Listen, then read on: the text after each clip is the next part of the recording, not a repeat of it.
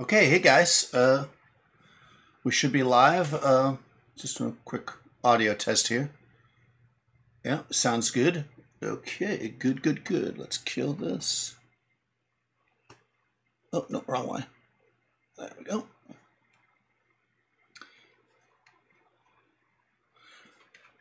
Okay. Let's see. Hopefully I can see. I'm gonna keep this open here so I can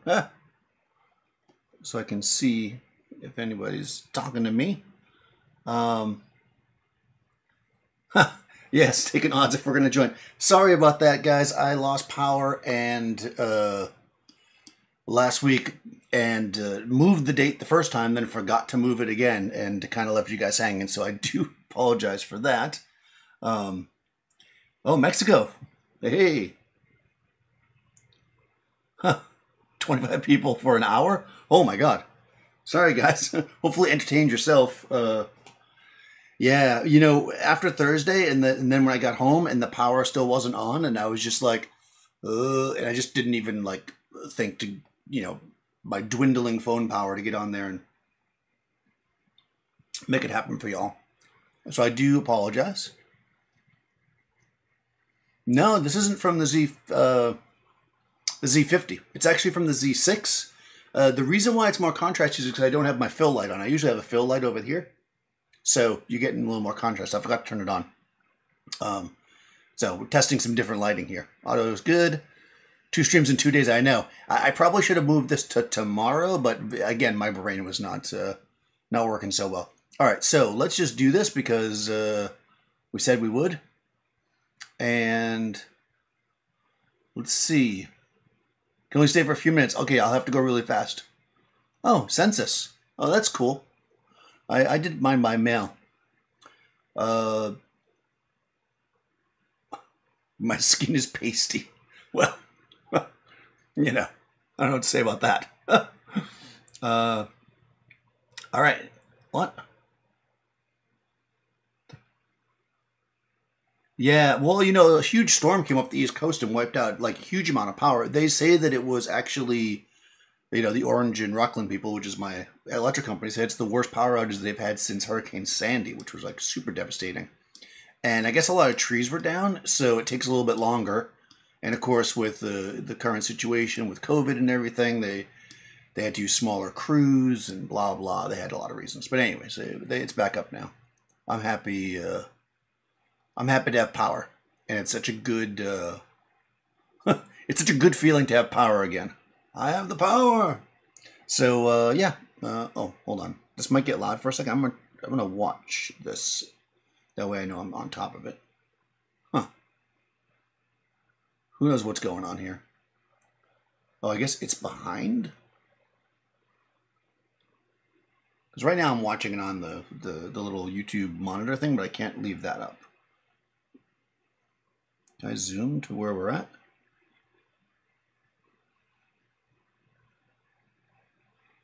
Yeah, let me get to the end. Okay, so it'll just be slightly behind. So I might be a smidge behind on you guys. More pasty than normal. Oh, great. But this I don't know why. Maybe it's the purple behind me. Who knows? Anyways, I'm not going to worry too much if I'm pasty because I'll probably be very small in a second. Am I going to tell you how I did it? Yeah, I am, actually. Power of Grayscale. All right, here we go. Let me move this so I can actually... Can I just do that? So, as anybody who's been watching some of the recent streams, I've been testing different techniques here. So, use the Sling Studio, which is what I normally use when I stream from, for Adorama. And it worked pretty well yesterday, although the sound was not lined up. So I think I fixed that. So let me know if my lips are not moving correctly. But it should be good because now I'm coming in through one source. I had to do a multi-source output.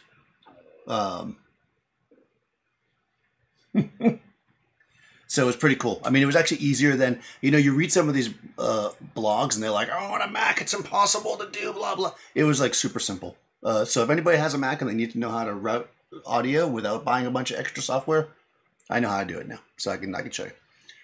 But that being said, let's do this. All right, so here we go.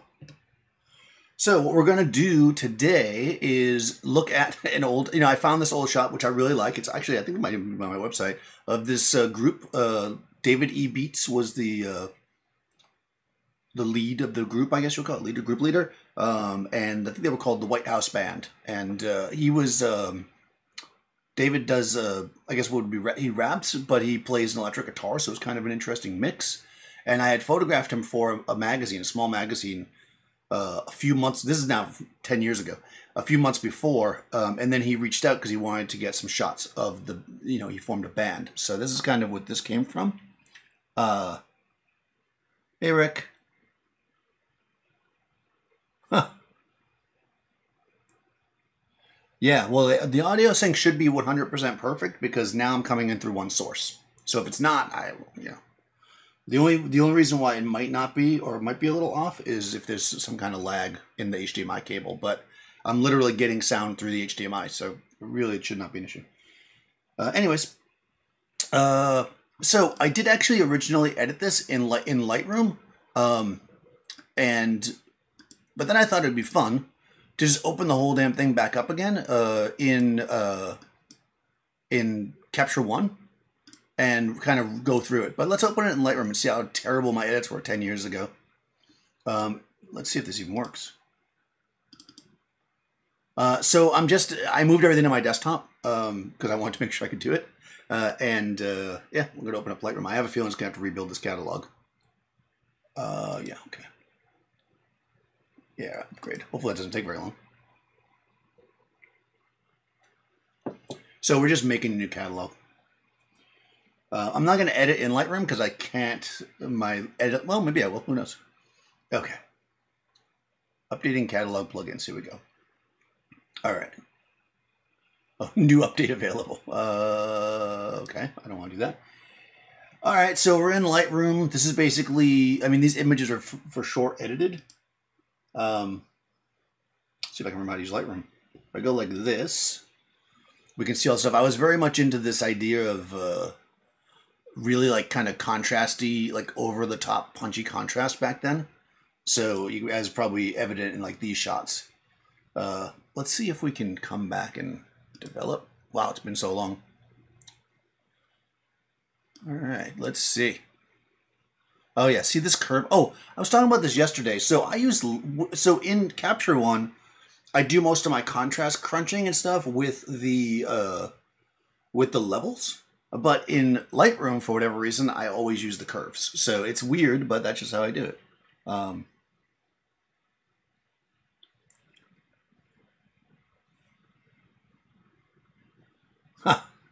Yeah, I'll do a quick video about it if people are interested in the audio. It actually was not that difficult.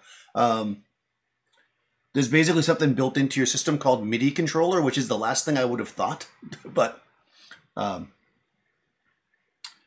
yeah, so here's Lightroom. This camera is, I'm thinking a 50D. Canon 50D, yeah. 50D. For smaller projects, I always used a crop camera. This is what's funny. Of course, you have to realize 10 years ago that full-frame cameras were crazy expensive. But right around this time, I think the 5D, the first one, was out, and I rented it for a job, and honestly, it wasn't really any better to me than the 50D. It was marginally better, but not for anything I did, and not for the money. It was crazy expensive. So I bought the 50D and really liked it. It was a crop camera. Let's see, I shot this with a 28 millimeter. That seems about right for me. Let's see, 1/200th of a second. Can I blow that up? Yeah, 200th of a second, f4.5. And yeah, so this is it. So let's go back, and there is a way to remove all of this. I think you do it like that. Yeah, there we go. So we can look at what I did to it. I guess I didn't encourage it down that much. There must be a way to, okay, that's not even on. I'm not doing anything there. I was like, I loved vignettes too. I'm sure I put a vignette. Oh man. I was like the vignette king back then. Like, look at the vignette. Wow, look at that vignette. Oh my god. You gotta like a vignette. You know, it's funny. I used to have, I used to shoot with this like the square Hasselblads, and with the 80mm lens, if you stuck the hood from the 150 on it, you got this like really natural vignette. So many people used to do that. Yeah. Anyways, so well, I guess I actually didn't. I mean, the vignette, of course, is adding contrast, but it looks like that I probably. I mean, to be honest, this curve is not that much. I mean, if you look at it, I'm still doing the same things I do now, right? I'm basically, let me blow it up. There we go. So, you know, you've got your base image. It looks like I did a little tweaking here with brightness and contrast. Wow. I manipulated the hell out. Oh yeah, so the way that I used, this style that I used to do, can I turn that off too? Oh, you can't just drop that without resetting everything. I don't really want to reset it all because... But you see what I did? I used to always underexpose slightly because Canons, by their nature, they lose the highlight. Like Canon cameras, even my 1DX Mark II, the highlights blow out like so fast. So I always underexposed with the Canons, and then I would always bring it up in post. So like I actually exposed it, you know, like that, like flat. See, that's not a, well, I guess that's not a terribly dark exposure. And then, you know, I push the exposure up until just before it's going to blow out, usually.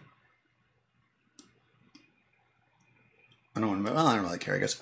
And then I do my curves and stuff. And basically what I'm doing with this curve is you see what I'm here. I'm basically pushing my highlights up and my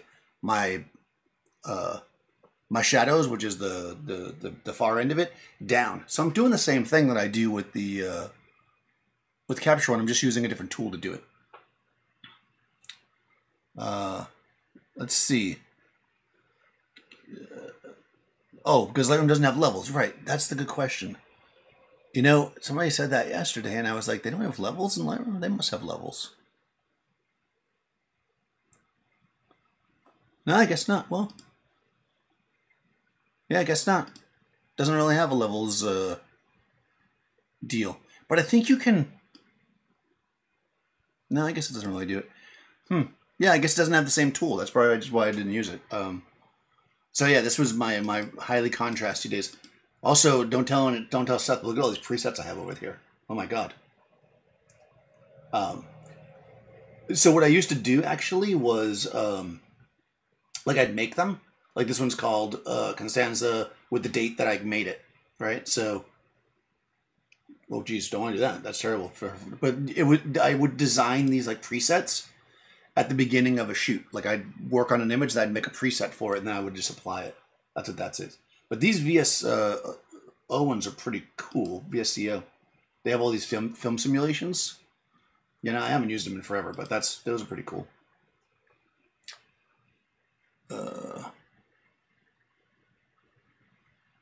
Yeah, I bet the 50D. Yeah, 50D is a great camera. I ended up selling it. Oh, let me show you. Okay, let's do that because I'm getting messages on my other things. So I know they're going to appear.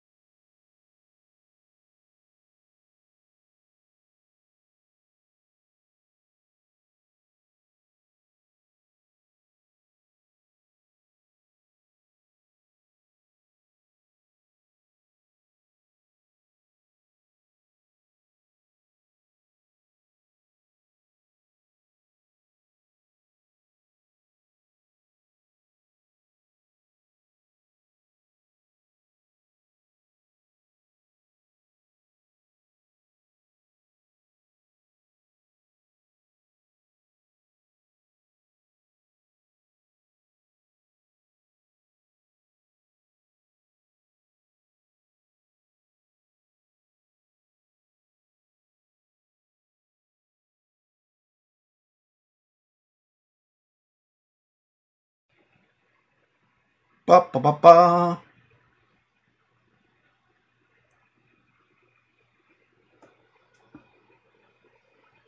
Okay, guys, I think we're back. Let me just get a picture over there for y'all.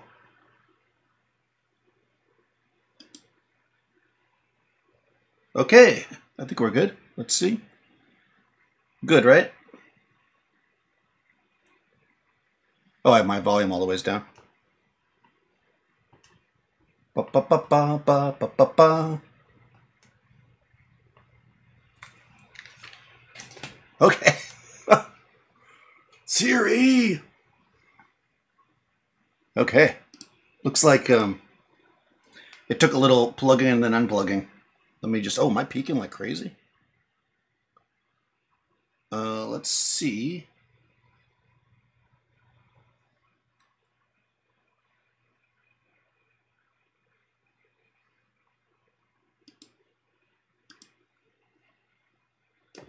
Sorry, guys. I just want to see if I can see you. There we go. Oh, okay, good. It's back.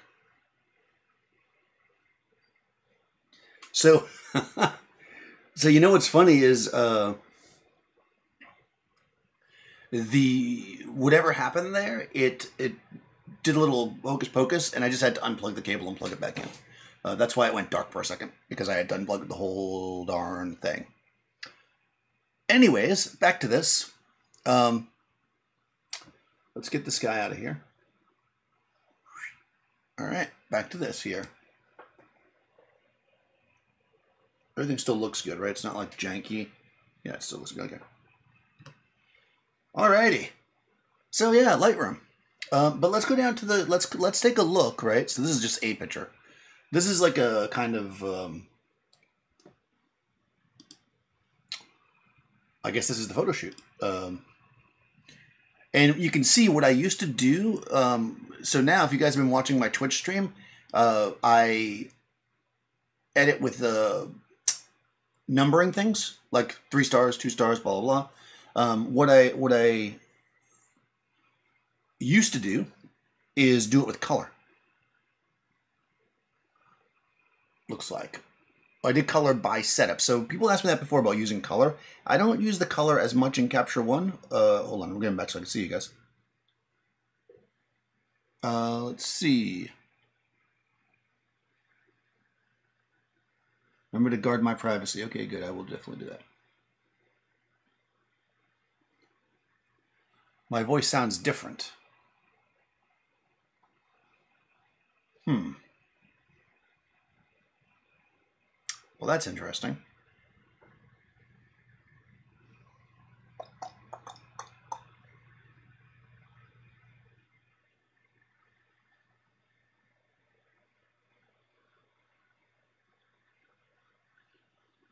Use the backslash key above enter.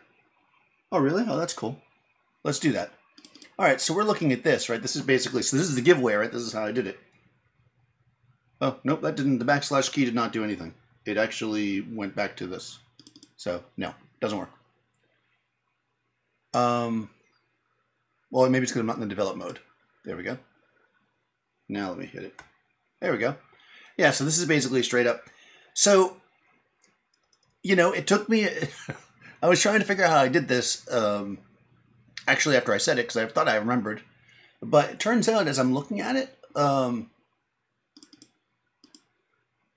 there's clearly, right, a hard light, right? We already kind of knew that. Well, this is not the shot. Let's go down to the actual shot. All right, let's find the one that we were talking about. Let's see. Let's go library. Let's find it. It was, of course, had I been smart, I would have written down the number. Okay. It's like one of these. I think it was this one, actually. Man, when shooting a group, it's always tricky, right? Because you got to make sure everybody's looking in a cool way. So this is actually very, very simple. It is a single light mixed with daylight. He is being, wow, I do not know how to use Lightroom anymore. Single click brings you up, I guess. Okay. He's being lit. You can just barely see it here at the edge of his glasses by a single hard light source. And I'm essentially letting the outside light just bleed through.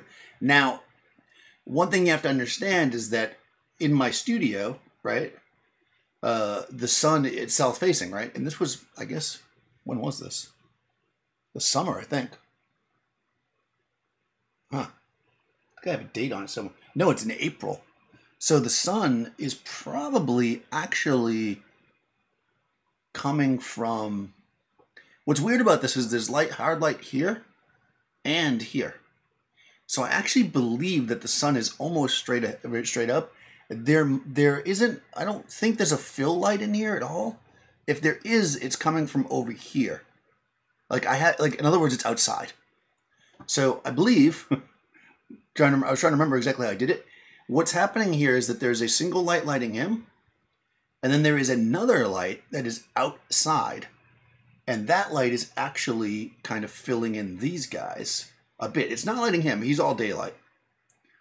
That's it. I mean, it's just really simple. It's just a matter of balancing. Now, of course, this is overexposed. Oh, come on, Lightroom. Man, do I hate Lightroom. This is overexposed, clearly, right? I don't care, right? I think that's what's important, right? Yeah, this is the 50D. So things don't need to be complicated, I guess, was kind of the point of the shot. This is one of my favorite shots from the day. It's really, really simple. And it's just really one, I think there's a second light in here just outside filling in. I didn't have battery powered lights. I was actually using my acute pack, which means I probably had an open window on the other side that you can't see. Because I used to have to run cords everywhere, right? But yeah, on him is just a single light. And it is actually, some people in the discussion mentioned that they thought it had a warming gel on him, and that actually is true. Because we can see when I add it. See? No warming gel. Warming gel. Can I select both of those at once? Man, I'm awkward with Lightroom. It's been so long. You have to go like this, right? No, I guess I can only do that in the library.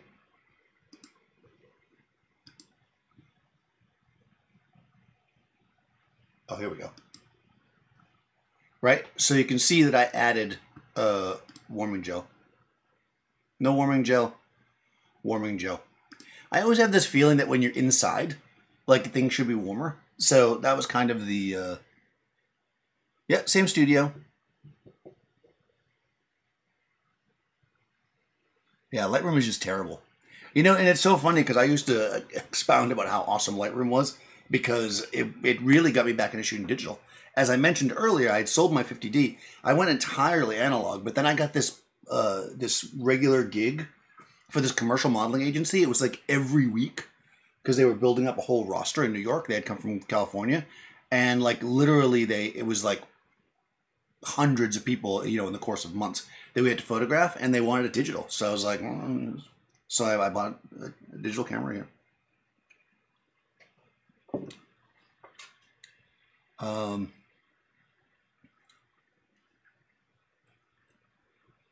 Oh yeah, I mean, I have Lightroom, clearly. It comes with my Photoshop thingy. Yeah, because if you get Premiere, I mean, maybe I have to renegotiate my deal, but like, I said this in another video and somebody's like, no, you can get Photoshop for $5. Well, I'd like to get it for $5. But if you look at the base price of Photoshop, Lightroom, and then Premiere together, it's barely cheaper than getting the entire suite. So and plus I just used Audition this morning. So I pretty much used the whole Adobe suite as much as I complain about it.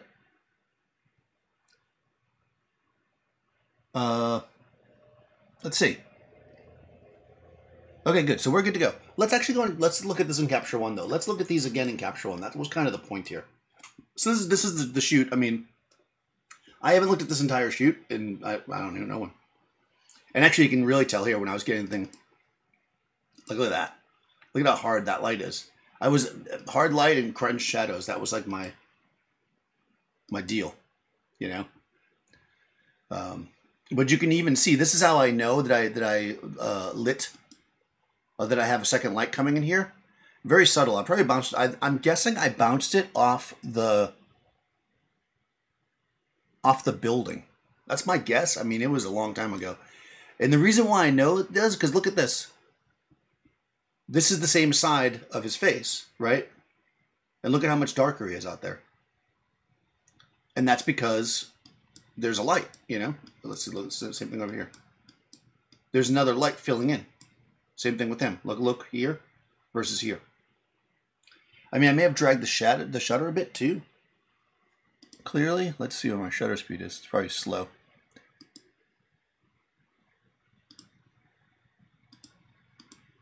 No, same shutter. Right? Yeah. So,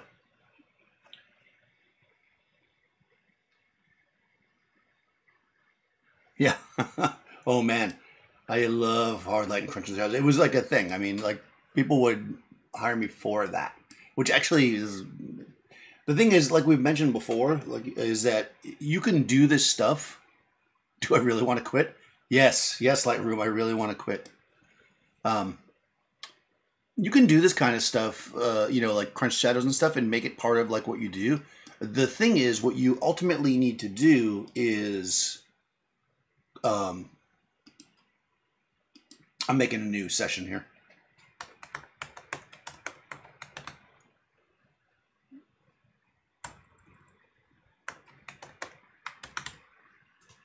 Ooh, it's beats.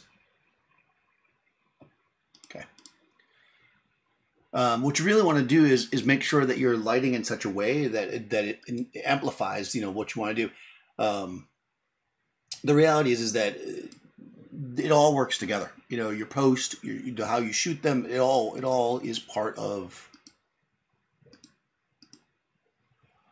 Let's see. It's all part of your process. You know, you don't want to rely solely on post, and you don't want to, you know, rely solely on, you know, I mean, you want to get as best as possible in the camera, clearly, but let's see. Now you can actually, there's a thing here that says auto adjust and also include existing adjustments. I'm not sure if it would actually carry over Lightroom adjustments, but I don't want it to do that, so I'm going to leave that unchecked. And let's bring these in. I'm just importing them into Capture One. I'm renaming them so I have a new name, so that, you know, I know these are the new ones. And let's see what we got. I'm not going to go through all this, but we'll just have fun and look at a few.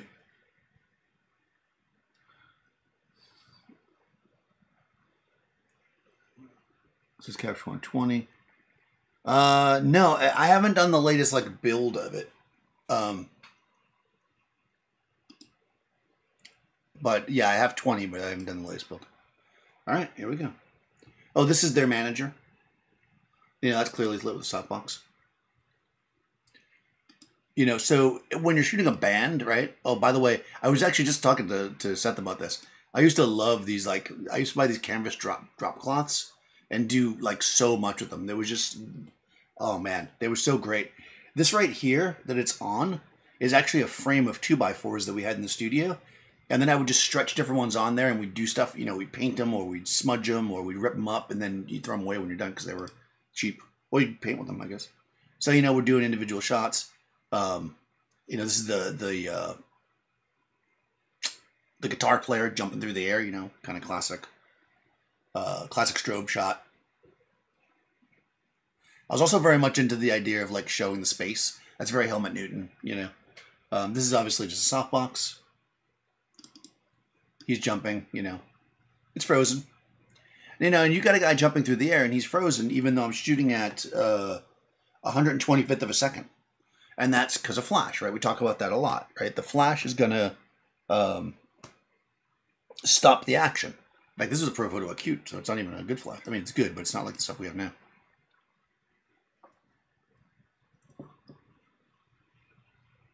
Yeah, exactly. I still have to update. Again, every time I go to do it, and I'm like, oh, I'm just about to go live. So, I think, you know, that's a black frame, right? I was making sure, I actually, you know, because of how Daniel is, I just assumed that it'd be good, so I just started shooting because I'm so used to my space. And then I was like, oh man, hold on. Let me make sure. And then I went and did a black frame just to make sure. Then we did some more. So yeah, this is just the guitar player. You know, I think you probably see that like oh, I'm way behind on mine. You can probably see that I haven't changed much. I still light the same way.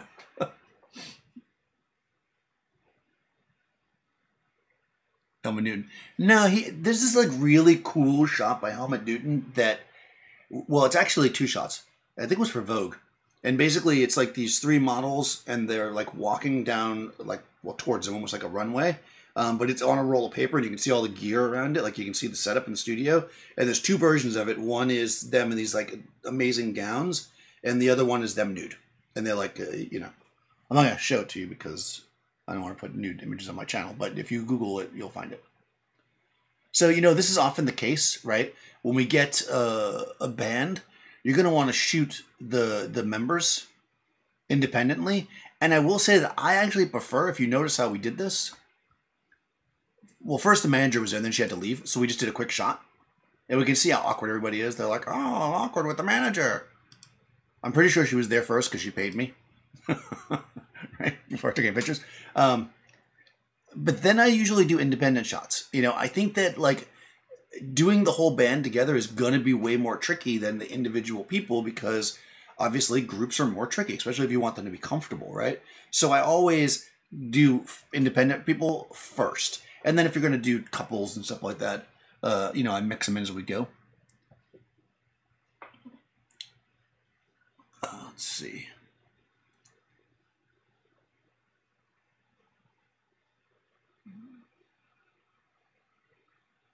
What's on the other side of the wall? Which wall? Unfortunately, the chat's always behind, so I don't know which wall you're talking about. This wall? If it's this wall, there's nothing back there. This is my normal studio.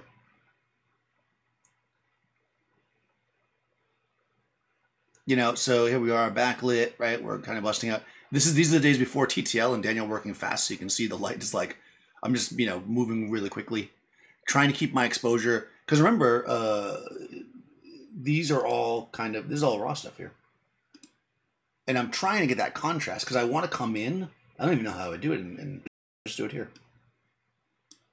Yeah, I don't even know if I could do the I guess I would, that's what I would do if I was trying to. This weird obsession with with white balance too. It's funny how your style changes. Everything had this like sepia vibe. Yeah, I don't even know if I could do what I did in Lightroom and Capture One very easily. I have to figure out how to do it. Yeah, it's funny trying to match it. I wouldn't try to match it. I guess I'd go back in Lightroom and do it. Oh. Oh, the balcony? Oh, yeah. Oh, yeah. Yeah, there's a drop, you know. It doesn't quite go to the ground, though. So, yeah, he's probably all right. Yeah, so here's the drummer. You know, here's a drummer sitting in the dressing area. And again, we're doing what is essentially a pop and blur. I think maybe not. No, I don't think so. See, I'm pretty sure in this case I wasn't using any kind of flash. Yeah, I wasn't. And what I was doing was waiting for the moment. You know, when you shoot like sports, I'll compare this to sports. You know, there's a moment like when somebody's throwing a drumstick in the air like this. There's a moment where it like pauses before it starts to come down, and that's when you want to shoot it. So it's as sharp as possible. Clearly, well, number one, it's autofocus, but it's as sharp as it's going to be without a flash. I'm pretty sure we were just waiting for somebody else, and he just started doing that, and I just took these shots. I didn't bother to even white balance them. Here's a bass player. You know, bass players are always smoking. This is back when you could smoke inside. This is 2010.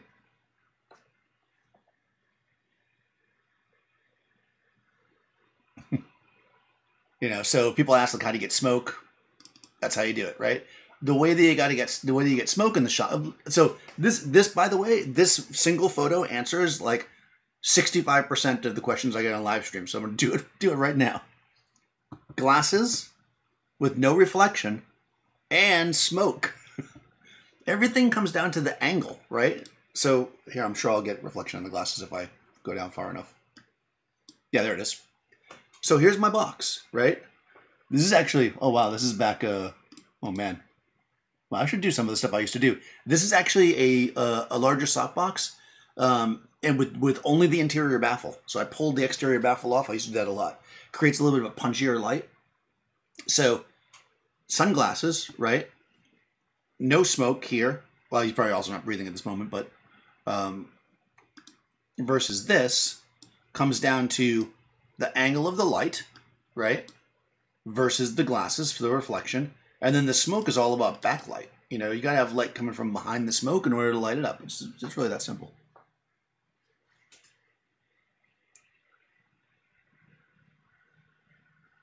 All right, see you. Well, these are fun. All right. So yeah, so we're looking at this. All right, and then of course then we got David himself. And we had like already shot some, and the light was changing like crazy. And then we went outside. You know, this is like typical band stuff. They all have to wear sunglasses, right? So it's got to kill me. Like here I am, portable battery light. This has got to be a speed light because I didn't have battery powered strobes back then. So you're talking speed light in a softbox, filling in while they were sitting outside. You know, I'm probably like possibly holding them. Here I'm doing like a pan. That kind of fun. Huh. It's interesting to see all the shots, you know, like just the crazy.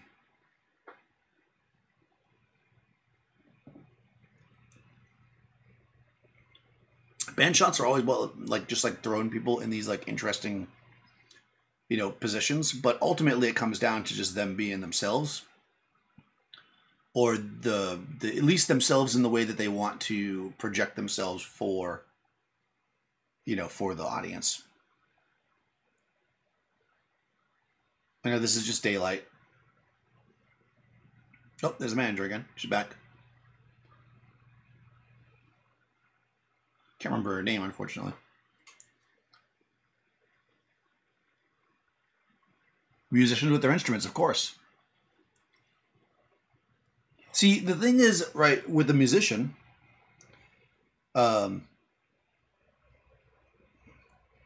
they always want a shot with their instrument. In a band type situation, like this was for an EP or something, we're gonna want each of the musicians to have shots of themselves with their instrument, so that the audience who's looking at the liner notes or whatever. I mean, you're talking it's 2010. We're talking about CDs, right, where they flip out.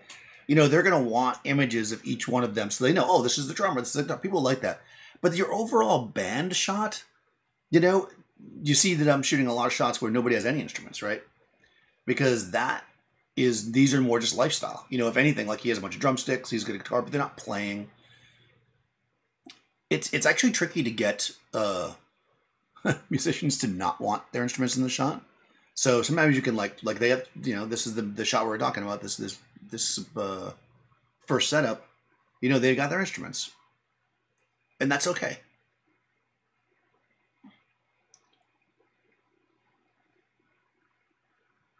Different compositions, different exposures,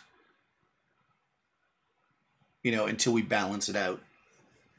Like here you're talking to me, I mean, when you look at this kind of stuff, like there it's blasted with light, has a different feel than here where I'm just barely kissing it with just a little bit of light. You know, and then the reason why I know I'm still lighting it is because I can see this highlight here. You know, so you're looking at two very different types of shots, depending on what you're going for, right? Each one has their own mood, their own feel. You know, some people want this like whap, and then some people like the softer shot. Ah, how did I light it? You missed it. Oh no. I'll go back just for you, Patty. Man, looking at these now, I actually really like the only problem with this type of thing is that, see, if I was going back, this is what the other part of this, right, is that I really like this. I think this suits more how I light now, with the more subtle light. However, this is not easy to achieve with the way I did it, right? Because what's ended up happening is we're really getting blown out here now. So I think what I would, well, there was no high-speed sync, number one. So we were limited there. And also, something like a huge silk would probably help here, which I don't think I had at the time with me, at least. I'm trying to find those shots again so we can... So in the end, this is basically a pretty simple shot. It is...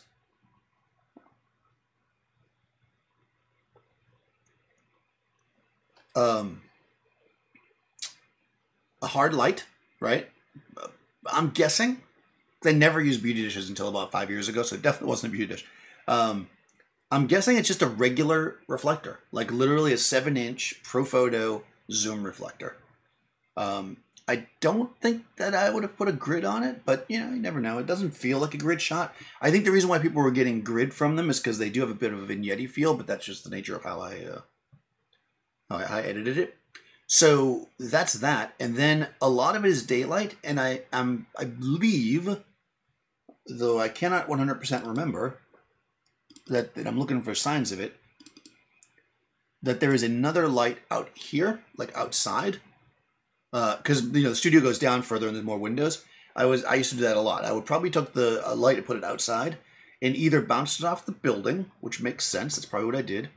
You know, I closed the shades out here and I bounced it to create a big like fill light, or I just raked it across. I might have just like feathered it across, but I don't think it's feathered. I don't think it's a hard. No, it doesn't look very hard. So I'm going to say that I probably bounced it off the building.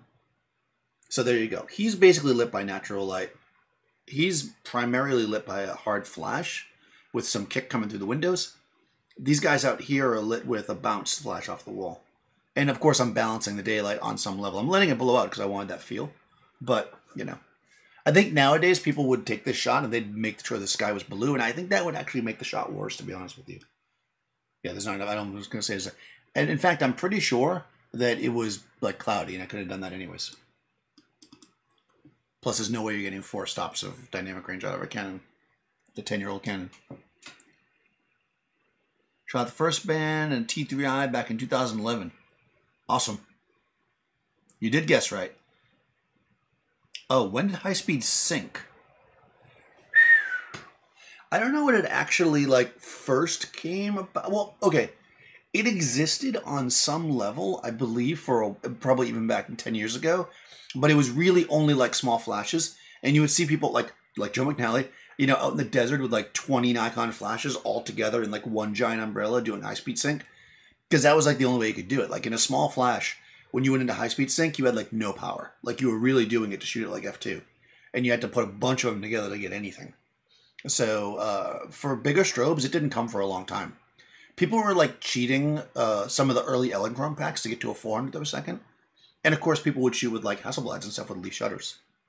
Like I had an RZ, and the RZ I think was 400th of a second. So that's like, you know, you could go that fast with it. Yeah. And there is, whoever guessed that there was a warming gel, there is actually a warming gel on him as well. So, yeah, hard light, warming gel, you know, outside. I think that a lot of times this looks like, I think I did a pretty good job there, because this looks like it's probably just natural light out there, but I'm definitely bouncing a light out there. Because if I can find it again, if you look at the earlier ones, you can see how much darker the guys are without the light. And of course, we stuck them in the window. You know, this is all stuff that you do. Let's see what else we got here. We switched it out a bit, you know. It's very like, oh yeah, I can see all my cables. Yeah, you can, yeah, I'm definitely running something out the window. Look at the extension cords. And that, oh man, I forgot about that leather chair. Trying to see if I can find a shot with the actual flash in it. Probably not. Nope, I guess I didn't actually take a picture of the flash. Yeah, I used to have a lot of extension cords in my shots for some reason, too. I was obsessed with extension cords. But, yeah, so pretty interesting, right? So we're kind of looking at this. I'm wondering now, actually, I'm going to go back to that shot, because part of this was how I would edit it differently today. Let's see what happens. Let's edit this shot. I think I would do less to it. You know, like I said, back then I had this, like, obsession with, like, really crunching down everything.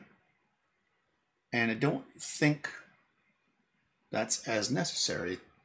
All right, let's see. Looking at this for the first time. just going to tweak my white balance here because I'm curious if I still like it with the warm. I think I do. Because you see how that all changes? When I neutralize his skin here by dropping the white balance down to remove basically the warming filter, they just look bad outside. Like, that doesn't look good. So, unfortunately, you got to go with what you got. You know, it's like, once you make that choice, you're there, you know. That looks pretty good. You know, again, I could try to bring down some of the, like, if I go into, like, my, my high dynamic range stuff and see if I could pull back some of these highlights, but I don't think that I necessarily would. Maybe a little bit. Look at that. Boom. That worked out nicely.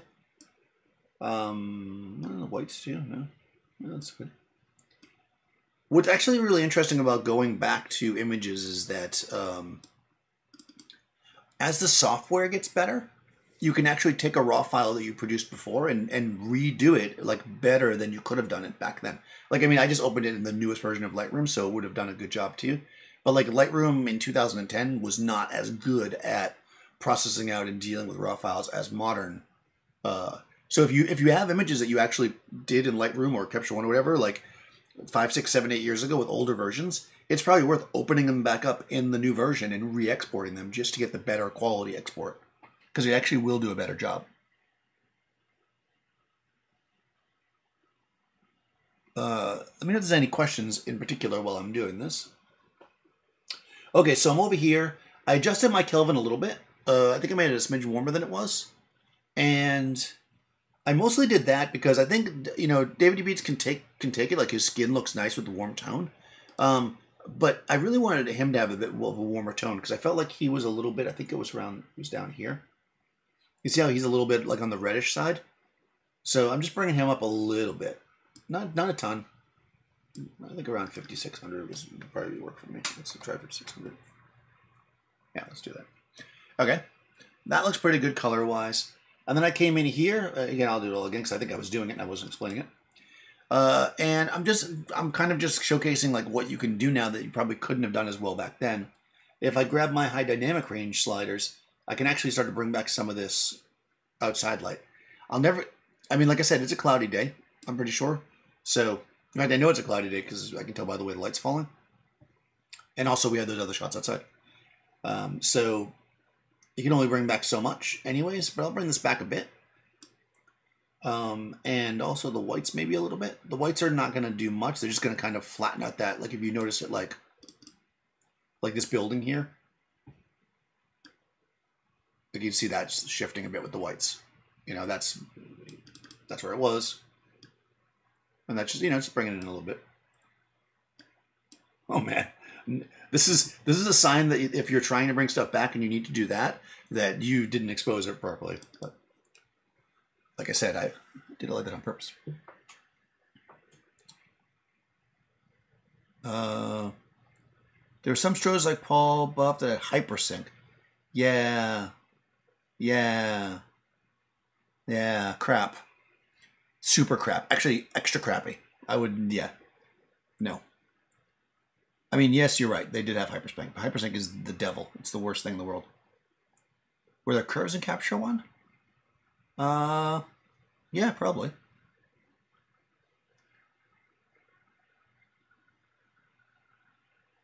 Oh, that's a good question. Can I compare it? I think the only version I have of it, like easily accessible, is a small one. But yeah, we can do it. So it's not really going to be a fair. Well, actually, let me do something here. If I do this, if I look for one of these files, this is a copy of everything, right? So, oh, hold on, I copied the whole thing out. Are these exports? Oh yeah, they are. Look at that. I do have exports, original exports. All right, so, oh man, I have to find the same photo though.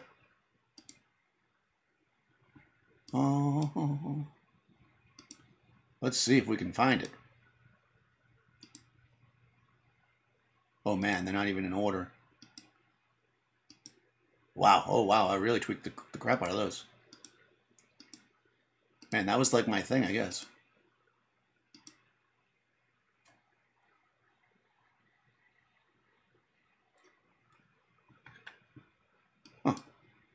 All right, so I'm looking at the JPEGs now. I'm not sure how well you can see these because they're kind of small. Let me make it bigger. Oh, actually, I can do it this way. Nope, I didn't do it.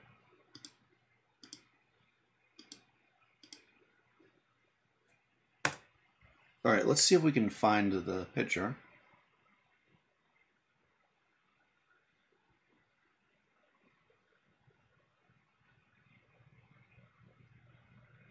Oh man, we had some janky chairs back then. Wow, I was really crunching those blinds. Holy crap. 2010, you were so innocent.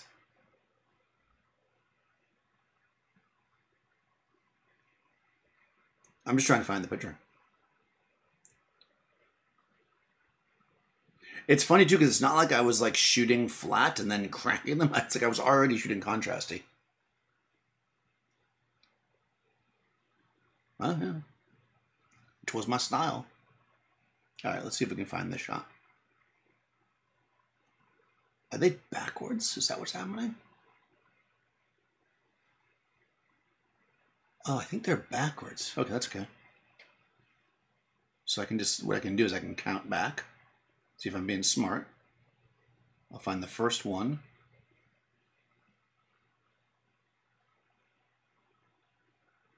Wow. Oh, okay, hold on.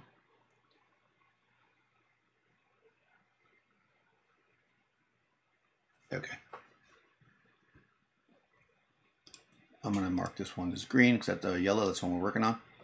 And let's find this shot, which is this one.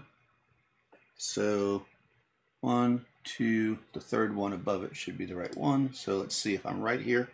1, 2, third one. Oh, there it is. Okay, good. Oh, look at that. I did make it a little bit blue. Ah.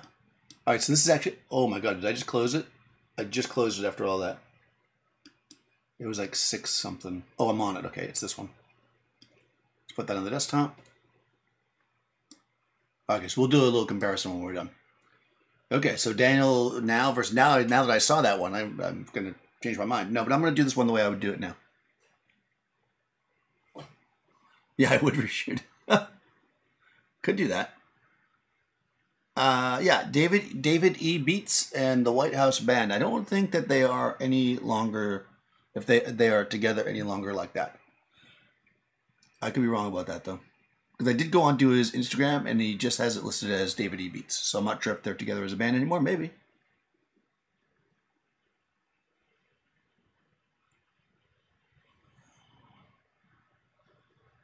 Looking back, I feel like I'd like to throw a speed light with a grid aimed at the instrument. In this shot? Oh, definitely not. Absolutely not. See, I think that, and again, you do you. I'm not saying you're wrong, but you know, this is like I was saying the other day when we were talking about like a photographer taking a portrait of themselves with the camera. Like, this is a band, right? So and this is for a record or a magazine or whatever. So we do want to show that they have instruments, but unless they're actually playing the instrument, we don't want to make it so that, you know, what's important here is David E. Beats, not David E. Beats' guitar. So you can see he has a guitar. It's got some light on it. You know, in my opinion, that's all you need. I would only throw a light on it if he was playing. And if I did that, I most likely would vignette out him. So it was more about the guitar. That'd be like close shots of hands, that kind of stuff. I'm just not big on that, making it all even. I mean, at least it's just not my style. But you be you, though. I'm not saying you're wrong. It's just not what I would do. Definitely not. Plus, I would never use a speed light when I have my studio strobes.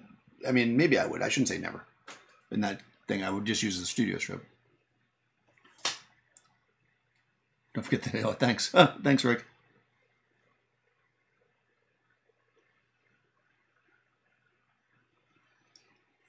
A demo with 4 or 5 people. Yeah.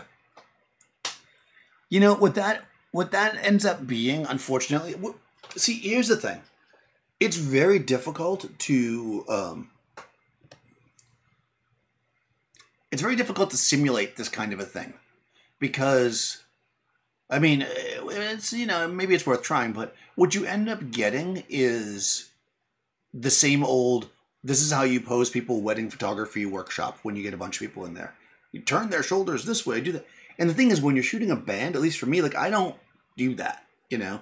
Like, if you go do, like, somebody's posing look and they start talking about what you should be doing, there's a million things wrong with this photo. But you know what? F them. Because this is all about feeling. This is all about being in the space with them. This is about the location. There's a lot going on here that isn't right. Also, this... I do this a lot, by the way. I should just... Well, I'll go back to it in a second. When you're shooting a band, when you're shooting a personality, when you're in a space with people, that whole idea of, like, turn this way with your face and your hand, that just goes out the window for me. Like, that's just so unimportant. And I feel like that's what you end up teaching when it's a workshop like that. Unless you're physically there, it's just hard to do this type of thing.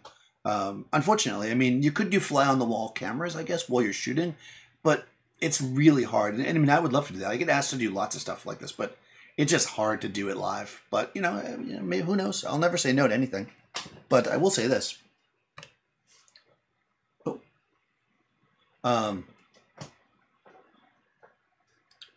Here's another thing that I do.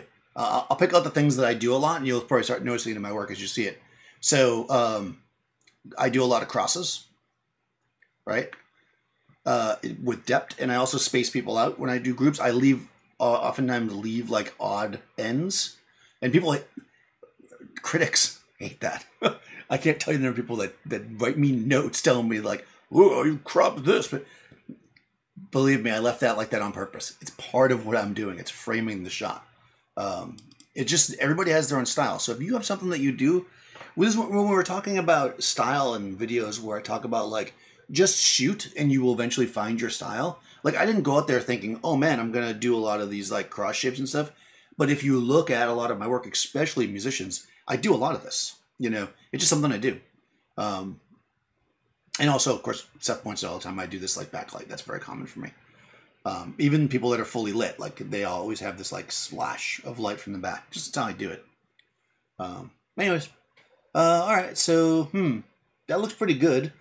All I really do is recover. I haven't done much else. I'm going to go in and do my normal thing that I do is I'm going to grab my, of course, I'm going to blow some of these highlights out again when I do this, but I'm going to bring this up for some contrast. Yeah, I'll do that. That looks good on him. You know, this is not a, as much as we're showing that they're in the city, this is not a landscape photo. So, like, I'm going to adjust the stuff until the people look good, and I'm not going to worry too much about the buildings. You know, they're literally just back there. I had no intention of making the buildings look good when I shot this, and I'm certainly not going to try to fix it now. So, I'm bringing the highlights up, which is, of course, now going to start to make the building blow out again. But it makes him look so much better. I mean, look at that. Look at the difference.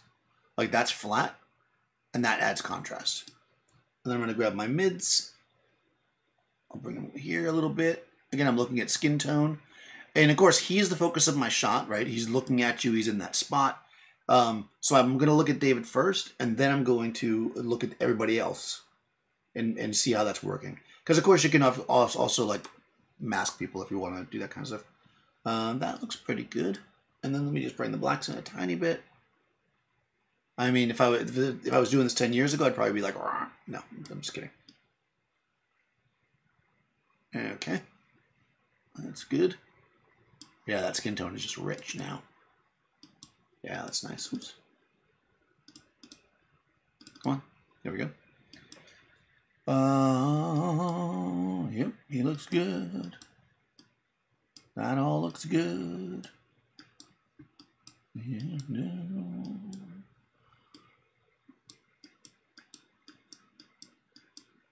Also, by the way, the other reason why, forgetting about like technique-wise that I wouldn't aim a light at the guitar, is this is more mechanical. The guitar is so reflective that if I started futzing with a light aimed at the guitar and I didn't want it to look terrible, you know, I wanted the light to actually be nice on it, I would have to focus a lot on that and take away the focus from my subject. This connection, that emotion, that attitude, that's what I'm going for. I don't care about this. I don't care about that.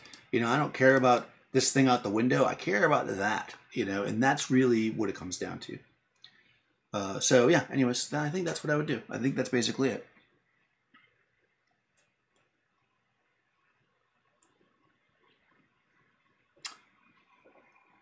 Yeah, I definitely must have adjusted the color temperature in that one. Actually, I think I can do this. Let's do this. Let's be clever. This is 6326. Let's open Lightroom back up and look at the actual edit.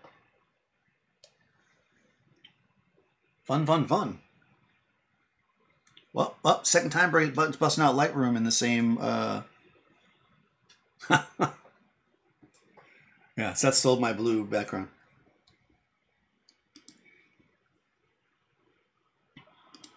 Yeah, I mean, throwing a warming gel on somebody and then switching the white balance so that the background goes blue is not new. Not even close.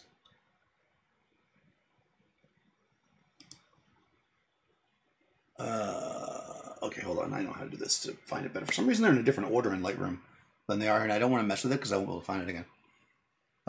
So it's called... Man, I have a lot of stuff open. Oh, I don't really need that open. Well, I don't want to close anything down because I'm afraid it'll make something not work. Where's my Finder? There it is. Okay, so this guy, 6326.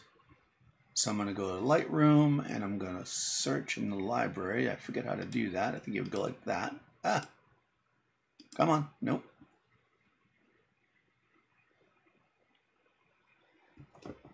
Let's do it this way. Oh man, I hate Lightroom. Well, I just hate it because I haven't used it in so long I can't remember. We know where it is, right? It's somewhere around... Well, it's backwards, so it's this one. Yep. All right, let's look at this guy.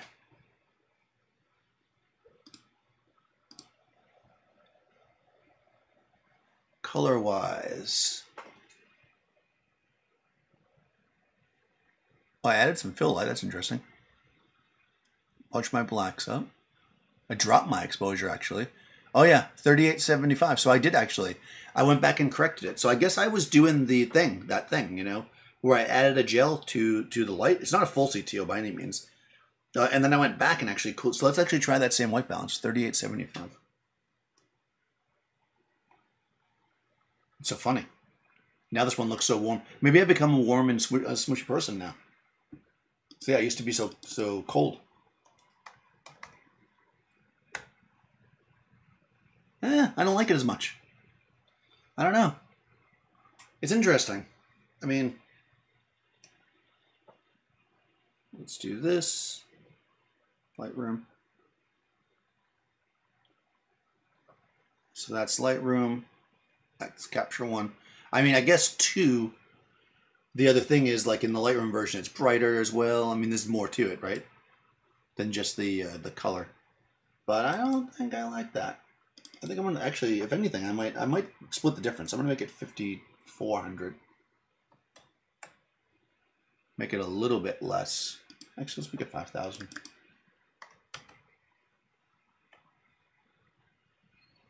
Yeah, actually, there we go. So I made it a little bit cooler. I made it 5000. It's still not the same, clearly, but I like it better. I definitely like it better. But you know, you guys are... I'm not saying I didn't like that. I'm slowly working my way down because maybe I'm not convinced myself. Yeah, see, it reaches a point where it just gets too blue for me. So it's probably somewhere in the middle here. I think that I like the blue. Yeah, there we go. I like the bluer shade with this other stuff I did to it, which is like crunching down the stuff, making it more contrasty. But I think with this more neutral effect, it doesn't... this suits it better. What else did I do there? It also looks like I might have put clarity in it or something. What am I, Gavin Hoey? Yeah, +4 on my clarity. Minus on saturation. Let's see. I don't even... Can you even do clarity in Capture One? I haven't used clarity in like forever. Oh, there it is. Let's see, clarity. Let's add a little clarity. Makes it a little sharper, I guess.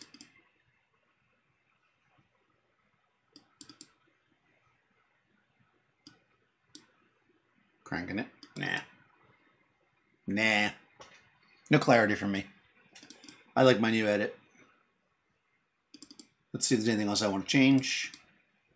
I think this is basically all I would do to this. Let's export it, and let's see it compared to the other export. And we'll do a little side-by-side here. What I want to do here is see how big this is.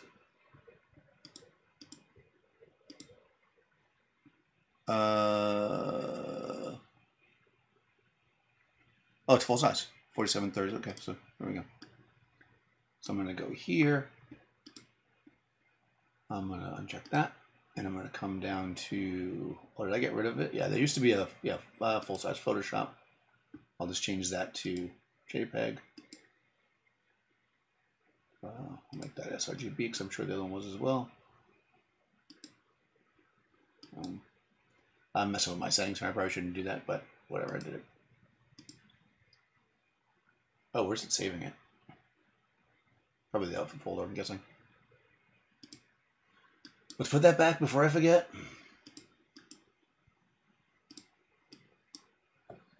Let's go here. Let's see. Latest version of Lightroom. Yeah, I'm using the latest version of Lightroom. That is the latest version. I'm literally using the latest version of Lightroom.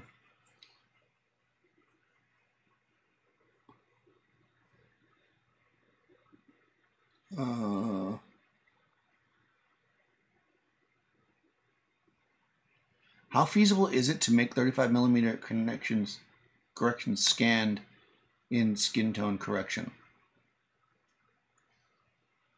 You mean if you exposed it wrong?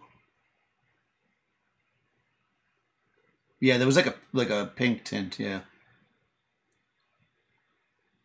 Yes, the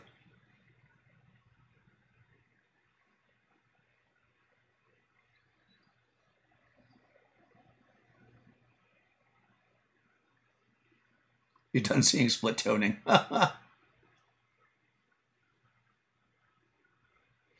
Yeah, I'm not a split toning person, so I definitely didn't do that. I think I did. I just whipped the white balance over. Let me see. Let's take a quick look at this picture I just exported, though. All right, there we go. I mean, yes, I know I didn't do that. I didn't do the same changes, and that's not the. I'm not. I mean, I don't think that anybody would make an argument that a 10-year-old version of Lightroom is a fair comparison to, you know, as far as quality, to the newest version of Capture One. I certainly wouldn't do that. That seems. This is more just to see like how I would edit things differently, or how I do edit things differently. But look at that. To be honest, I like both of them. You know, I like that. Oh, you know what I should do? Let me open them both up at the same time. Do that. Actually, I feel like this one's still a little bit too warm. So you know what? It's funny.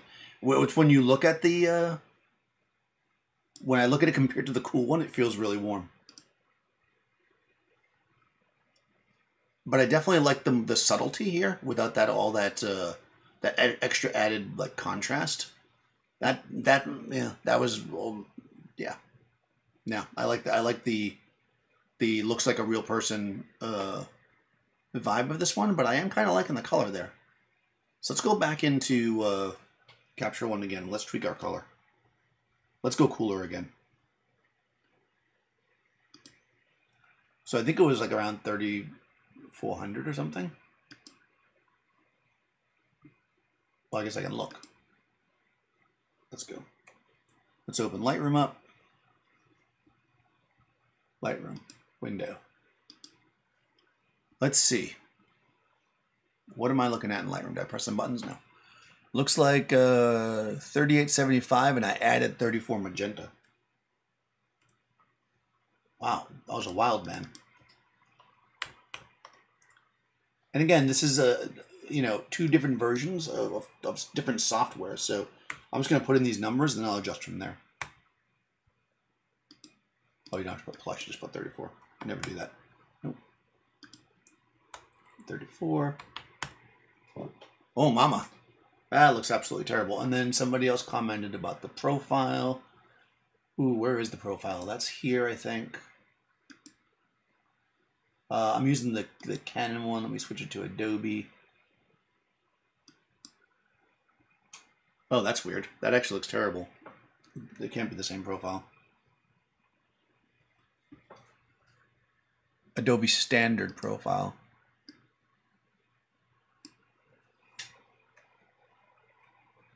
I never change any of this stuff. Adobe, I only have DNG. I don't have a standard profile. I just don't have it. And I probably don't have it because it's Capture One and not Lightroom. You know, it's probably the...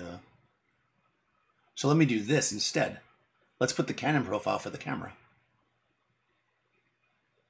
There you go, 50D. Oh my God. All right, hold on. Let's go back to Lightroom and do the same thing.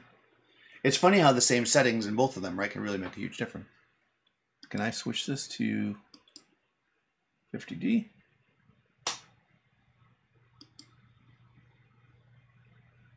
Oh yeah, I don't think I have all these.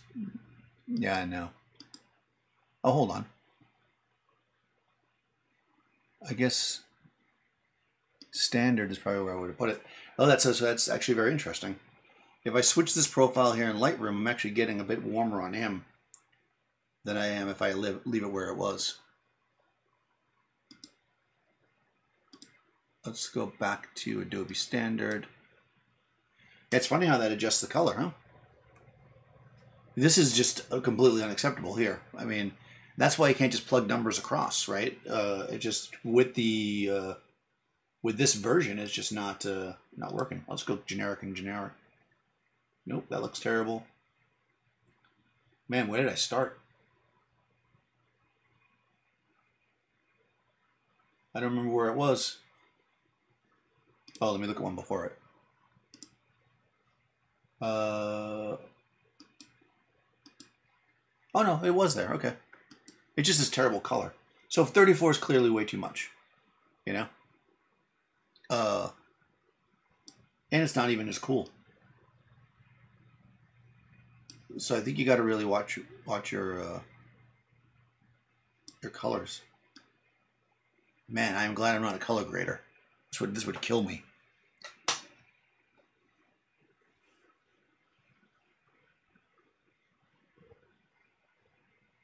All right, I'm Fear.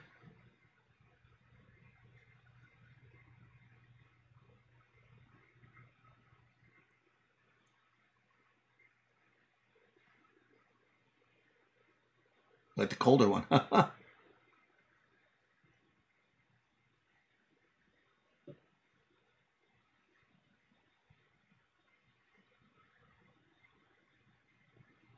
Remastered audio edition. Yeah, if you're... So, about the film thing, I'm still trying to get... Did I miss... If you're talking about film that was already shot and has bad color, that's going to be tricky to fix, I think.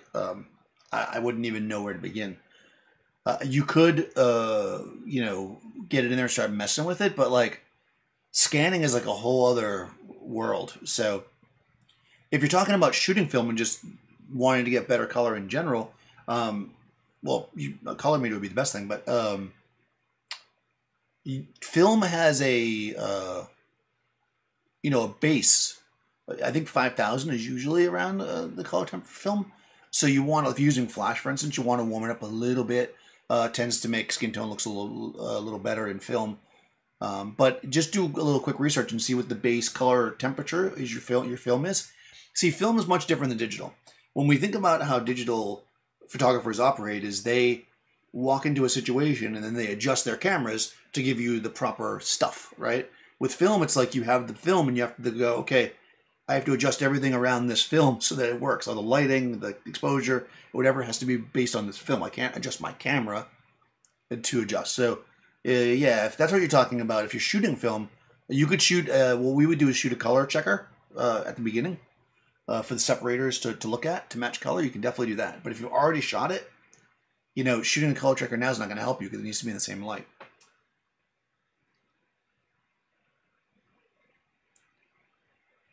In fact, so it looks like the colder one's winning.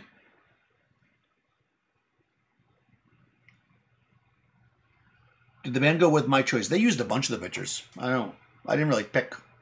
That was the one I liked. So, did they use the picture that I liked, that I put up and showed? Yeah, I believe they did. But they also used a lot of the other ones. I mean, that's the thing with bands, you know. And we've talked about this before, like the idea that you know, your subjects might need more than one shot. You know, like we as photographers oftentimes look at a shoot and we're just like, oh, this is the best one.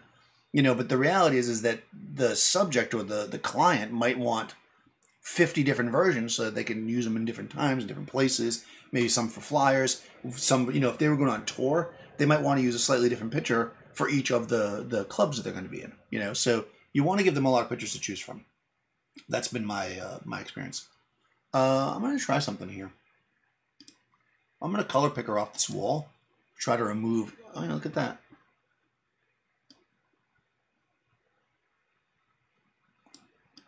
Okay, see, this is getting better cool now. You know, I was copying the numbers, but again, the numbers, you know, the different systems operate differently. So just copying the numbers doesn't always work. So it doesn't always look as good. So what I did was, I know the wall's white, so I did, and I'm not looking for perfect white balance. So I just clicked off here, and that wall's in the same same color as David is, because, you know, he's lit with that gelled light. So I clicked off the wall. You could click through his glasses too, onto his eyeball, but my fear there is that glasses oftentimes shift color. So if somebody has glasses, going through their eyeball is not always the best thing. Looks like this thing's white too, the strap, so that's all good. And then I'll magenta it up a little bit, which is what I did in the other one. It doesn't take much, man. Like, I'm only at about 6 or 7. That looks pretty good. Now, though, if I want to go with this style, like if I'm liking this, trying to get it closer to what I had before, then I really got to tweak this. I got to come back in here. I mean, I remember how I used to always do it. I would push the exposure up till it was almost blowing out, and then I would bring my blacks and my curves in like this. There we go. Like that.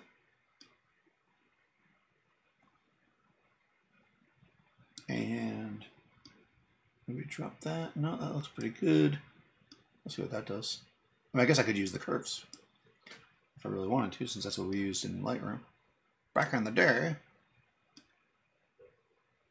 Yeah, I mean, with the same like thought process, this I think is closer probably to the Lightroom version. I was messing with this thing now, wasn't I?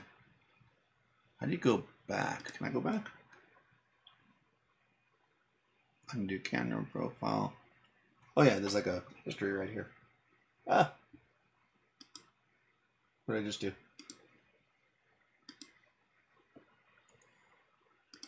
Let's go back. All right, there we go. Looks like I still was doing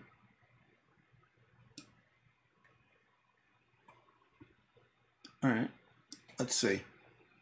I may have actually made the capture one a little bit more contrasty on him, but look at on the guy in the window. He looks much darker. So I probably need to come into here and do that. There we go. Oh man, okay, now there's way too much up there on David. Let's drop this down. Oh, now I'm killing it. Okay. That's terrible. Let's bring this back. I think that's pretty good. So if I was doing a cooler version, I think this is how I would do it. Not exactly the same. In fact, I kind of like seeing him more than there. He's a little too shadowy in there. Yeah, that's like my cooler version. I'm not adding the clarity. Definitely not doing that. Do I still shoot musicians? Yeah, I do when I can. It's my favorite thing to shoot. I love shooting musicians. Some really, really fun shots I've done. They're just, because they're other creatives. When you're shooting like executives and whatever, they're fun because you get to meet people and learn about different walks of life and how they do things and how they operate. But musicians are just a whole other world because they're also creatives, right? And they do it in a different medium. So you kind of get this cool interaction when working with them. They generally have ideas. I mean, what I found the best ones are, in my opinion, the best musicians to work with are the ones that that go with your flow, Because I've definitely worked with them before where they have something, like they really have an idea and it's not good. It's like this whole like back and forth of like, okay, kind of thing where a lot of times what I normally do is I'll ask them to listen to the music. Like I'll say, oh, send me a CD. And then I just kind of come up with something that I think works with how the music is. And that's generally good for most types of music. If they are pop musicians, though, then that doesn't work as well. Because pop musicians are very concerned about their style. Actually, it's fine. I think I have in here. Hold on. Let's see if I can find this.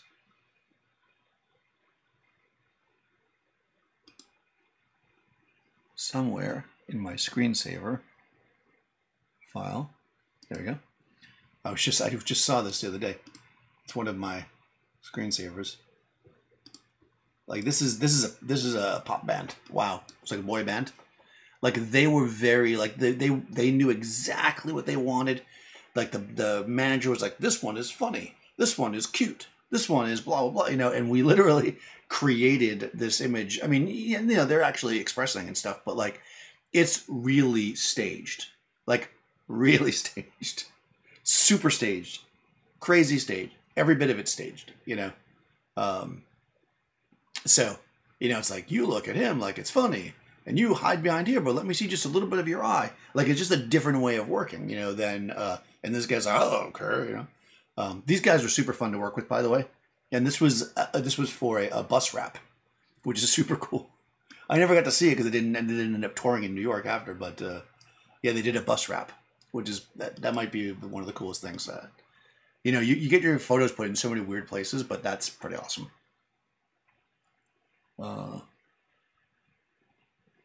Yeah, it's interesting, right? The capture one. This the color palette's different, but I mean, part of that is the.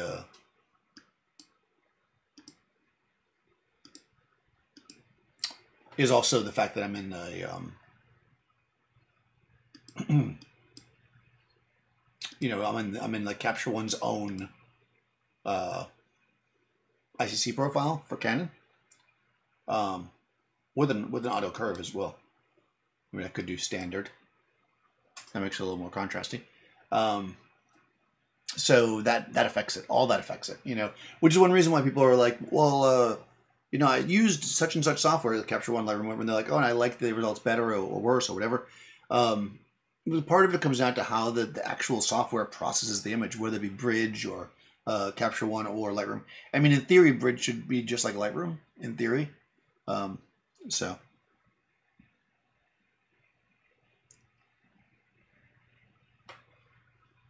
Yeah. Kind of like it looks like a young Lenny Kravitz. Yep.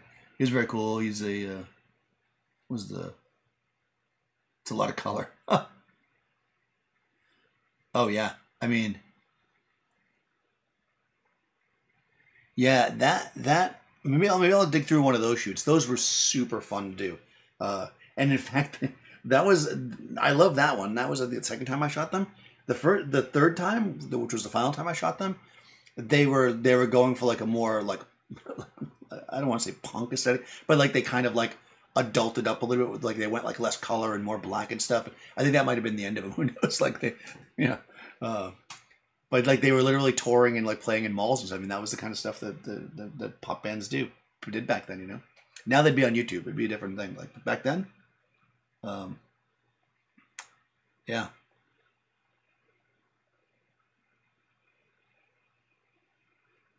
Yeah, in Korea, if you're a pop band, they can even manage a person. Yeah, I mean, it's very, very tightly controlled. Very, very much. These guys were like what they ate, where they went, like everything was like. But that's the price you pay to hopefully become, you know, a famous pop star, you know, in that genre where you have a lot more control. Whereas like these guys are just like a band, you know. I mean, they hang out and they play, and each one has their own thing going on. So different styles of working, you know, different people, different styles, different vibe. But yeah, that's this, you know. Maybe we'll go back and look at more of these kind of shoots if you guys are interested. It's kind of fun to look back at the full shoot. Oh, here's the studio. You can see a good shot of the studio. Bum, bum, bum. What's that on the ground? Oh, that's a that's an old 4x5 box. Like that I had my 4x5 in, and I'm using it to hold down the background. Oh my god, that's too funny. Look, silver reflector. This is all way before Seth. But yeah, you know, sometimes you don't want to hide the reflection in sunglasses. And of course, you know, again, like walking around, I actually love the natural feel with glasses. But if you don't want anything to reflect in glasses, then you got to do what we did with the cigarette shot that I mentioned earlier. You got to make sure that the angle of the light is far enough off kilter. Let's actually go back to one of these individual shots. Yeah. Let's go back to one of these smoky guys. I know smoking's bad for you. Let's see. So I really tweaked the crap out of these and made them cool, but let's see what happens if we go a different direction. Again, I'll do my normal. Well, I know what I used to do. Again, what I would normally do, this is my Lightroom standard, is I would come in and I would bring the exposure up till it was almost popping. And then I would go into my curves and bring down the well, actually, let me do the curves. Oh, I'll do curves. Actually, this is your curves. I believe this does affect the curves, yeah. Well, no, it doesn't really. Brings it in. Do that. Crunch those blacks, bring my highlights up. Let's bring the curve into this thing. Yeah. We see what's happening, you know, see how the saturation is starting to really pop. So I'm going to grab the sat and drop it. Yeah. And then I am going to give it that cool feel, because I guess that's what we were doing back then. I don't know if I like this one cool, though. I wasn't only going cool, I was just going cool for that one shot.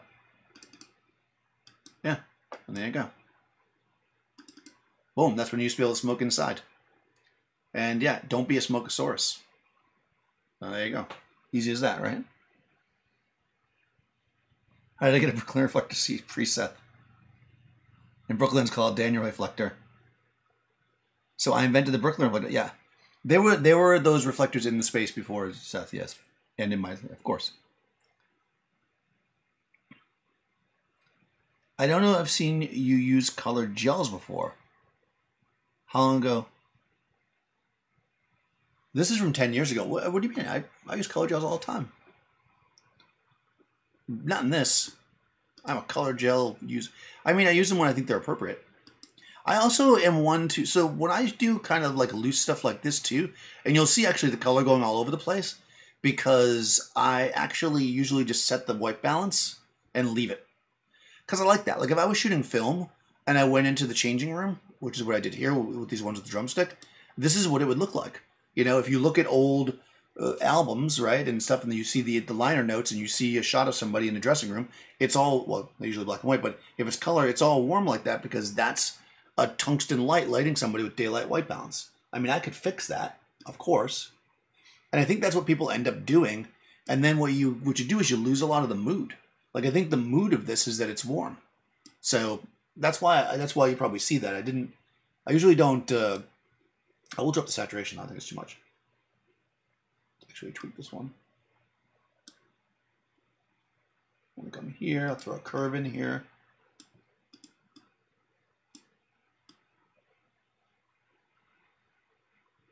Oh, that's way too much. Oh, let's see if I can drop the saturation again. I think I do like that, but I think it might be a smidge too warm still, so I'm gonna come back.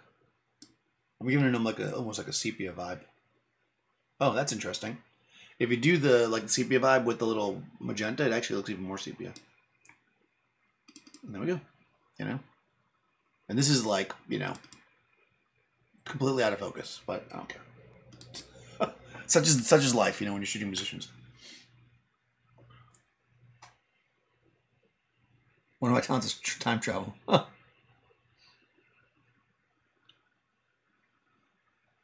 Inside band shot had a purple gel. It did?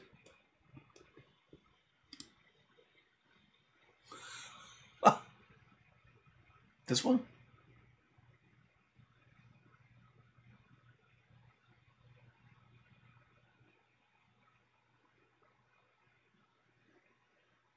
Well, it's done inside.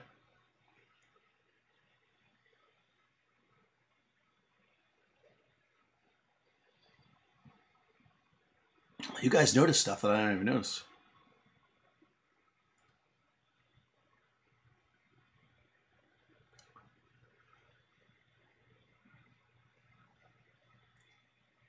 So these.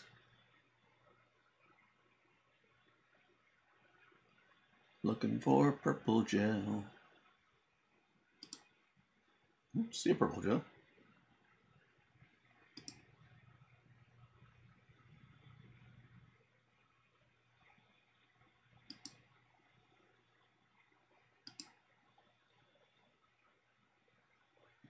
Huh, I don't know. I don't see any purple gels.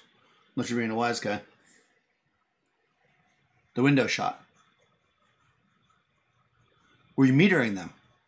Yes, absolutely, for the window.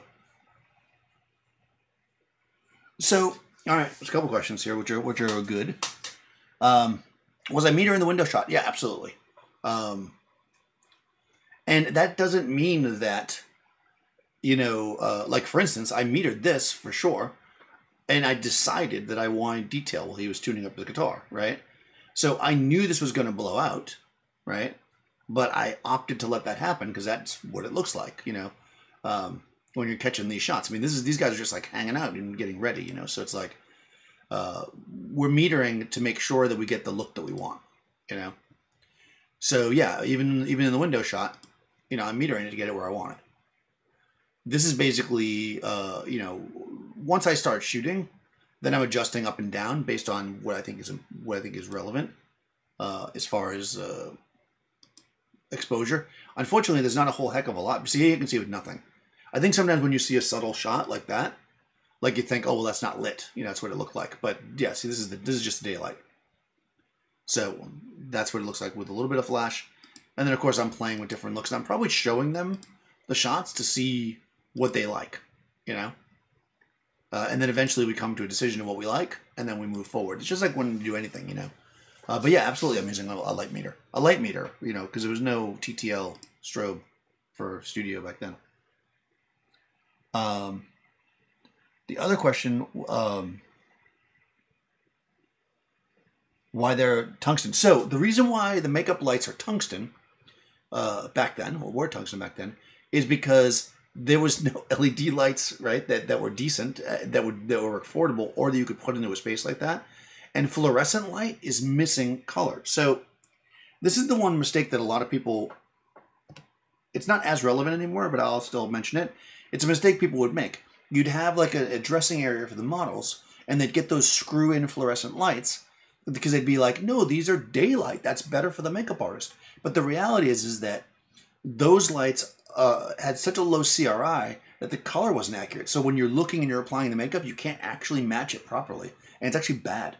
Tungsten, on the other hand, you can match color perfectly. Yeah, the camera sees it as orange, but if you're standing in a room with regular 3200 Kelvin tungsten lights and you're doing makeup, your eyes remove that orange and they just see neutral. So makeup lights were always tungsten. until they came out with like good, like now we have good LED lights. I mean, they're not that good, but they're like 97 CRI, so they're good enough, you know. So that's basically, you know, what we go with. But that's why. I mean, it was because the option was that or fluorescent, and fluorescent are terrible. So, but yeah. But here I'm using, I'm not using a purple gel. I'm using a warming gel. That's the only gel I'm really using. All right.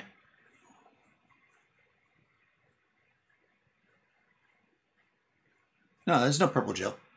Absolutely not. Warming gel. I'm not gonna find it again. This guy. That's got a. That's actually. Oh wow. Oh, I thought I had like. This is actually got a CTO gel on it, and then I adjusted the white balance to make the outside go cool. But yeah, this is actually. If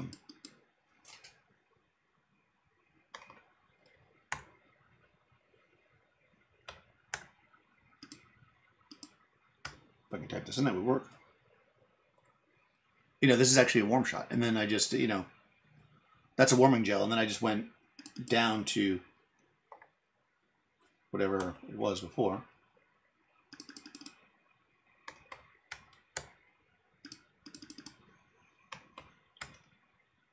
Sorry, there we go. So that's basically 5600, which is where most people would set daylight, and then I just adjusted it away to get that. But yeah, that's a warming gel, not a purple gel. There's a purple gel on me. Oh, I forgot to share. Ah, okay, I do that a lot. You will never see it. All right, let me do it again. Forget about that part. So you're looking at this and you're saying there's a purple gel, but there's not a purple gel. This is actually, I did this with white balance.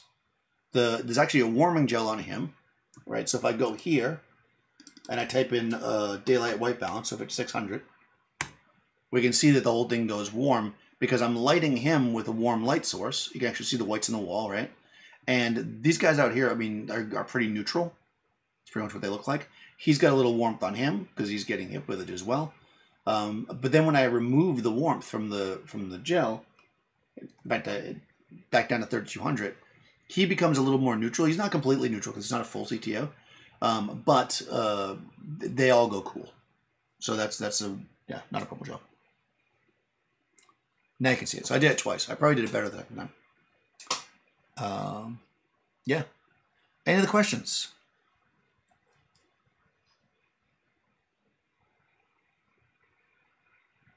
The shot with the landing crowd sky outside and the basis inside has cyan on the right side.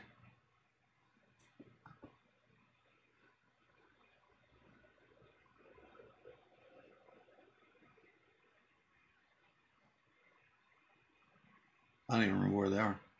I guess at the beginning. This guy? Cyan?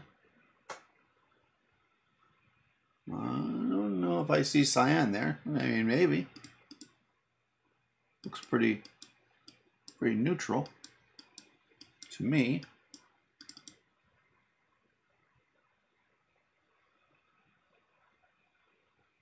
You can see the screen now, right? Yeah. Yeah. That looks pretty neutral to me.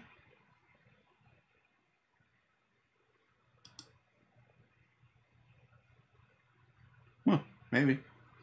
I mean, it's certainly, you know, different cameras have different color tones in the shadows and highlights. So it could be that if you're seeing cyan in the shadows, I don't really see it in the shadows, but I mean, at least not so much that it's not. Yeah, I don't see any cyan here at all. But, you know, I mean, you can certainly adjust it if you felt like it was too cyan for you.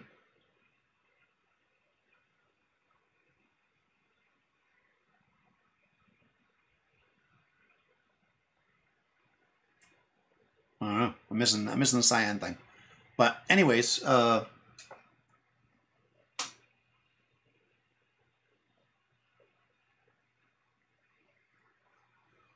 are they to be used? You find them to be distracting. Well, that's just not your style then, you know? This entire shoot was made for band promotion. So they used them for, they used them for their record, because this is back in the days of CDs. It was like a pamphlet inside. They used them for a website. They used them for flyers. They used them, if they were going to be in clubs and shows, and they had to send pictures ahead, they put their little picture there. Yeah. So they used them for everything. This is basically an overall. This might be what you might call, if I was more like a marketing guy, I might call it like a band package. But yeah, it was just a general shoot of the band, just to get them as many shots of different varieties as they wanted. I mean, yeah, you can just shoot them in a plain space with nothing going on. If you think that's more interesting for you, more power to you.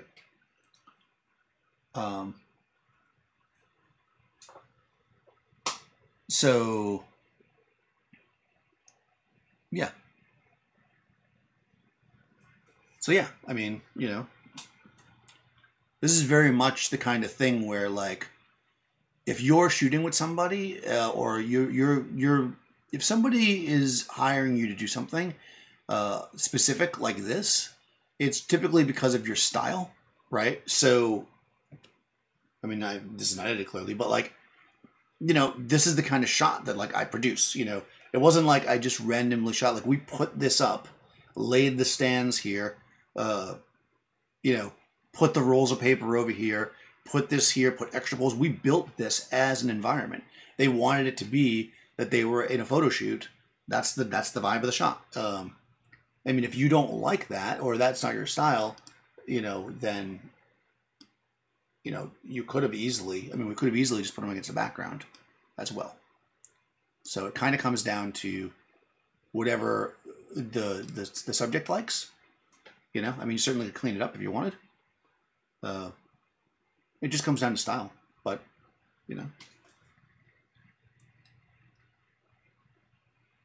yeah. I mean, it is what it is. Hey, from Moscow. But yeah, I mean, if your style is super clean and you just want to shoot everybody against a white background or whatever, do that if that's your thing, because that's also a great way to shoot. So don't feel like you have to do any particular thing. I would just discuss it with the band, and figure out what they like. Like I said, this shot is, a world of difference from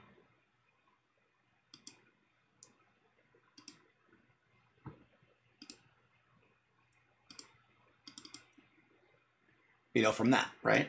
We're looking at two completely different types of music artists, and each of them has a different way of working or shooting, or the style that they want to show. And all of it's awesome. I mean, that's the great thing about working with creatives, is that you get to explore so many different types of photography. But it's not like I can't do a white background. I mean, that works.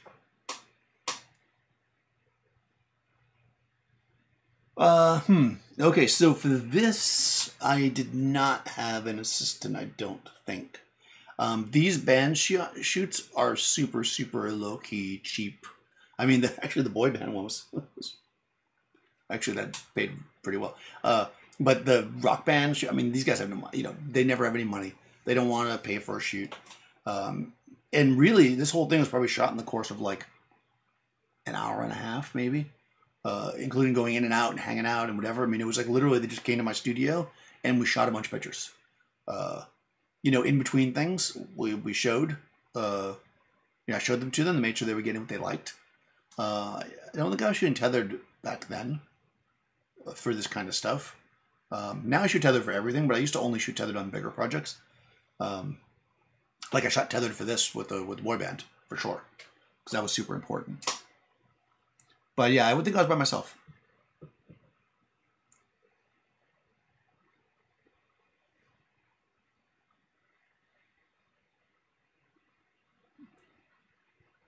How do you price this? Usually it has to do with usage, So, your question about if they make $1 million records, then they would pay more usage. Like this is for the use that we agreed upon, which was, like I said, they were making I forget how many, 5,000, whatever, 500, whatever, copies of prints of their record. They wanted to use them on flyers, no like major magazine advertising. Also, there's a big difference between somebody pressing some CDs themselves and selling them and getting a deal with like Atlantic Records. Like if that happens, they're not gonna use these. I mean, the chance that record companies are cheap, but they're gonna want to promote them the way they're gonna want to promote them. The chance that they would, back then, I don't know how they would do things now, but the chance that they would just use that image is so slim that it really is a non-issue.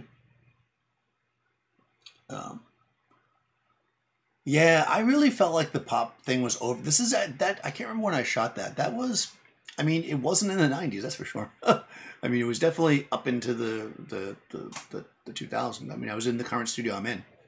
So it had to have been like 2006 or later or something like that. So yeah, they were doing their thing though. I didn't even realize that was still a thing, but I guess that's because I'm not, a teenager. But yeah, they were really fun though. Really nice guys, and man, the outfits were just wild. Maybe I'll dig that shoot up. Maybe we'll do another one if you guys want. Let me know if people enjoy this style or process, because I'll do more of these because I think it can be kind of fun to look at stuff.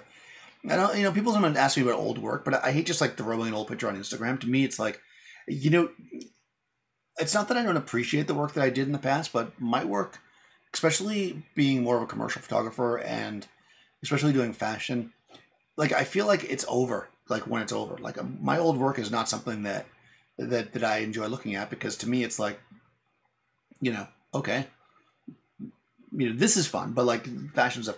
So maybe I'll do more of these because I think it'll be fun just to do that. But all right, guys, I think I'm going to bail out here. It's almost 3 o'clock. This was really fun. Looks like the stream worked out, except for losing audio for a second because of the bizarre thing that happened there. Assuming everybody's still here. I haven't looked at Sling Studio in a while. Yep, looks like we're still streaming. We still have audio.